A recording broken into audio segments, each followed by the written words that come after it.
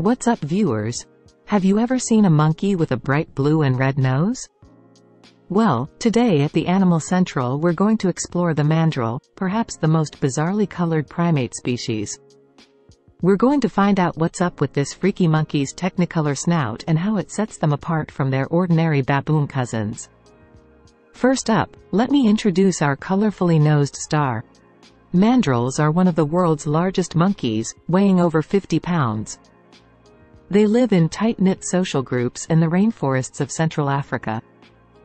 Both male and females have short brown fur covering most of their bodies, long white beards circling their black faces, and vividly hued snouts that you have to see to believe. So what's the deal with that crazy nose? Well, male mandrills sport a red stripe bordered with blue ridges down the center. But it's not just for show. Researchers have discovered the brighter the shades, the higher ranked he is among other males.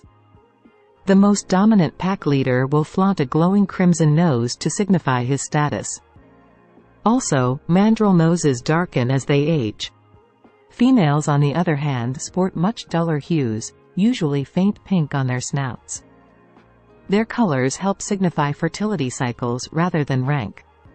When a female is ready to mate, her nose glows a deeper rosy hue that drives nearby males wild. Now you may be wondering how come most other rainforest primates like baboons or macaques don't need bizarre bright noses.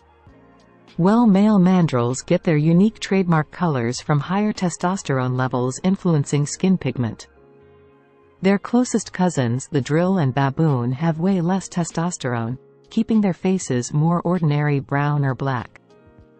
Another facial feature that sets mandrills apart are formidable canine fangs. At up over 2 inches long, male mandrill fangs are the sharpest primate teeth in the world. They use them not only for self-defense, but battling each other viciously for pack leadership. Torn-out chunks are not uncommon with these weapons. Let's not forget one of the mandrill's most mesmerizing behaviors that rely on their colorful nose, lip smacking, during meals. Mandrills make a prominent lip-smacking sound while eating by quickly opening and closing their mouths.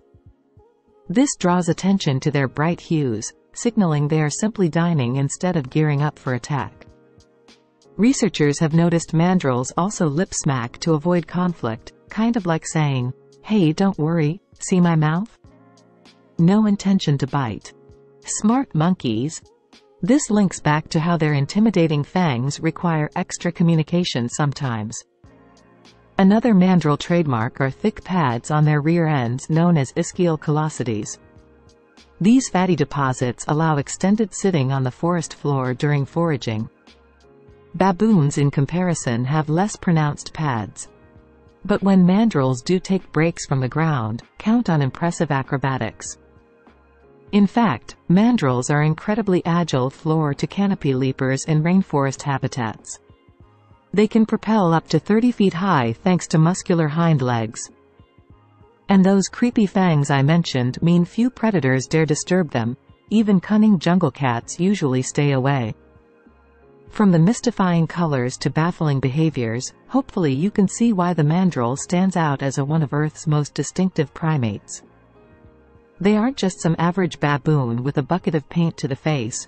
Mandrills are boldly unique monkeys. If you ever travel to the Congo Basin rainforests, be on the lookout above the tree line for these unmistakable furry faces. Let me know in the comments below if you've seen mandrills firsthand or have any other thoughts on these amazing animals. And don't forget to like and subscribe for more insight into bizarre creatures right here with the Animal Central.